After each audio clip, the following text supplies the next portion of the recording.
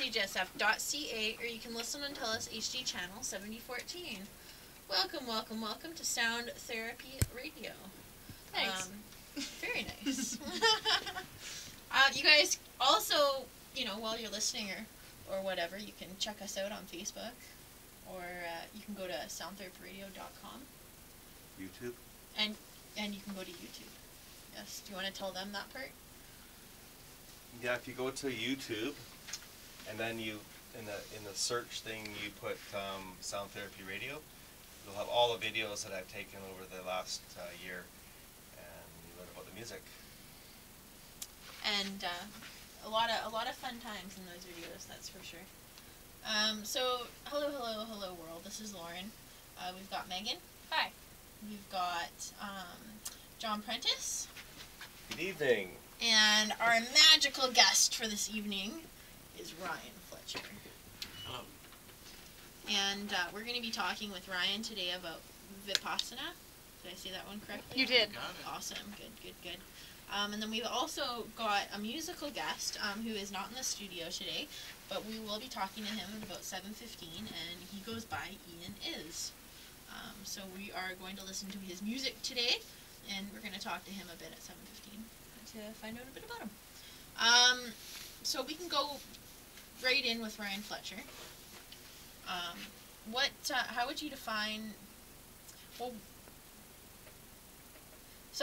how would you define meditation? But also, what's the difference between regular meditation and Vipassanna? Okay.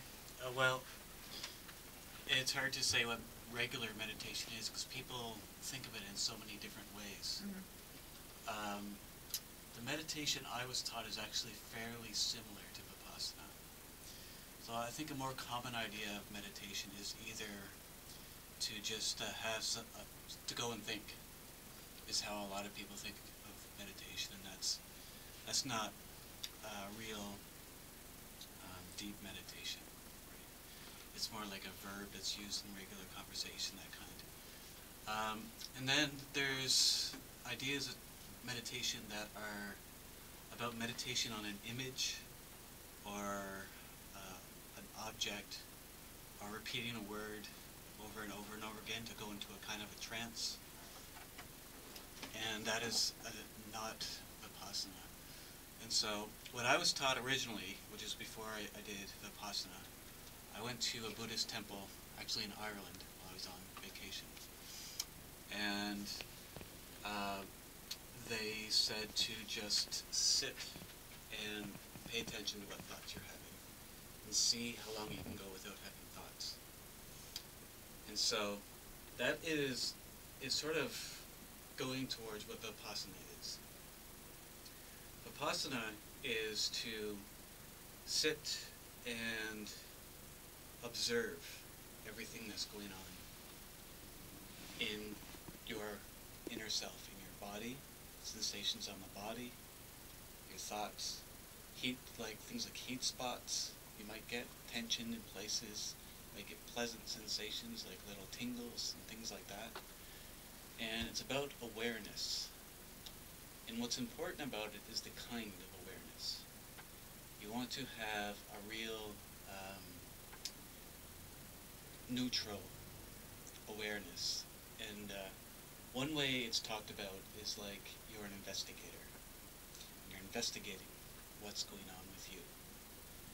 And the technique is that when we have sensations normally of pain, any kind of discomfort, we have an agitated state of mind.